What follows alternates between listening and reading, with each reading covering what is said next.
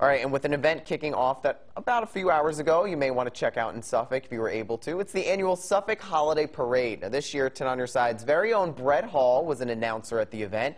The theme is Lights, Camera, Holiday. It went underway, I should say, at around 7, but the parade routes were shut down at 5, so could have been some issues for anybody getting out there earlier in the evening. Now, the parade route ran from West Washington Street to North Main Street and ended on Finney Avenue. You could have checked out floats, marching bands, and plenty of festive vehicles.